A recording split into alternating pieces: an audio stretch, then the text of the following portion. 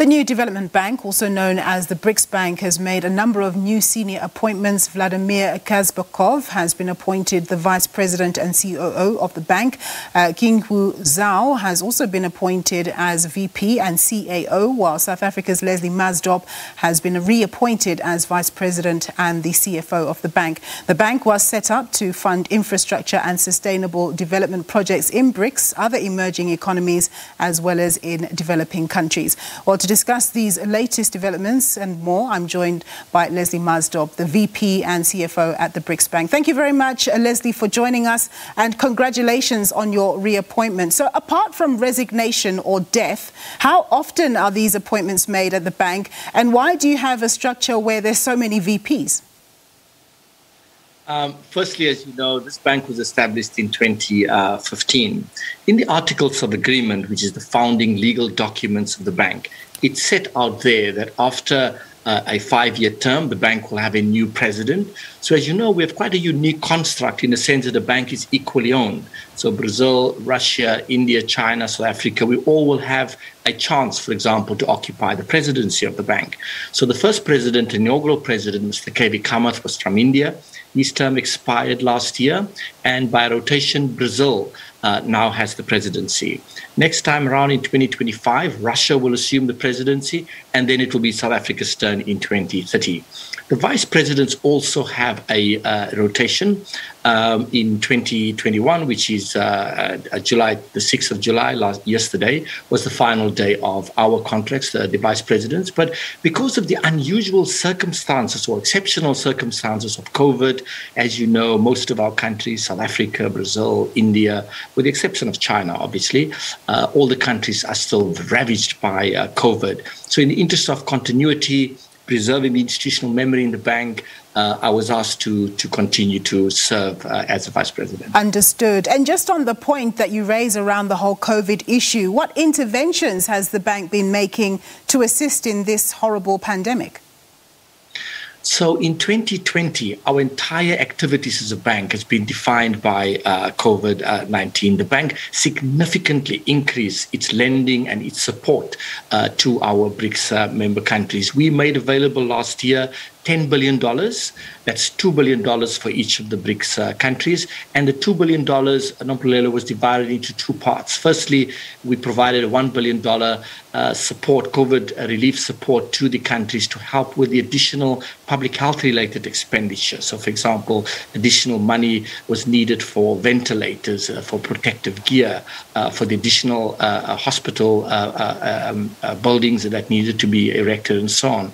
So that was the first billion, and we provided that to all of the 5 BRICS countries. The second $1 billion support, which we just provided to South Africa a matter of weeks ago, was more focused on economic recovery.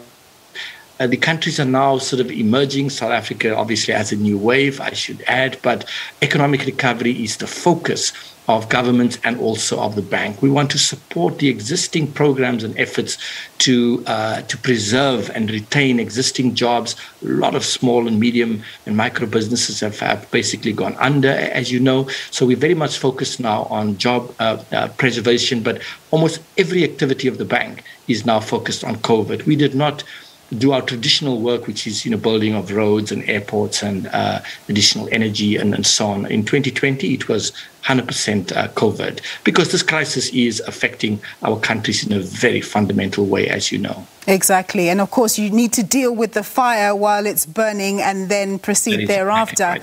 But from a strategic point of view, looking forward, what new strategies or reinforced strategies is the bank looking at going forward? So the new development banks, our traditional mandate is sustainable infrastructure. So we want to help our countries to put in place the necessary hard economic infrastructure that is critical, as you know, for stimulating new economic growth. And a few of our countries have particular particularly challenging macroeconomic environments. South Africa is one. We went into a deep recession last year. So is Brazil. Both South Africa and Brazil, by the way, went through also credit rating downgrades. India, as you know, also the pandemic struck India very, very hard. The country is back in sort of growth mode, but the COVID numbers are certainly still very alarming. But going forward, in terms of the bank's priorities, we're going to focus a great deal on sustainability and green infrastructure. As you know, most of our economies are now faced with a new set of challenges, which deals with which has got to do with climate change.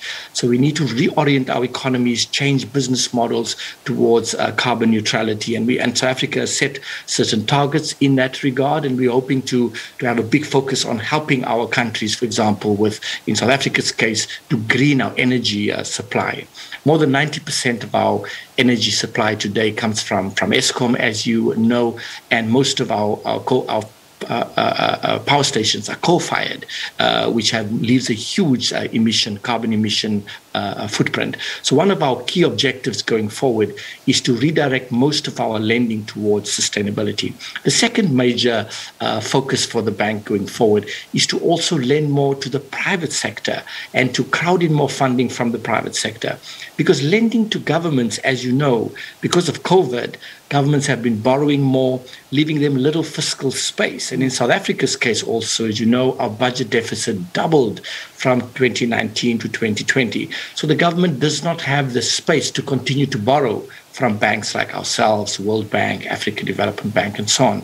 But for infrastructure, we can lend to private sector actors, so we could build, additional independent power producers. We can support them to build new solar power, for example, in South Africa, wind power, and so on. So that's going to be a second big priority. The third big strategic priority for us going forward is to expand the bank. As I said earlier on, the bank is a BRICS creation, and it's still today only owned by these 5 countries. But the process has now started to expand the bank and for the bank to become a more global institution. So starting before the end of this year, you will see announcements of us allowing in more countries. Other African countries, for example, will also join the bank, other Latin American countries, Asian countries. So we will become a much more strategic global emerging markets financial institution. Very ambitious indeed, and all the very best in the strategic endeavours. Thank you very much, Mr. Maasdorp. That was Leslie Maasdorp. He's the Vice President and CFO at the BRICS Bank.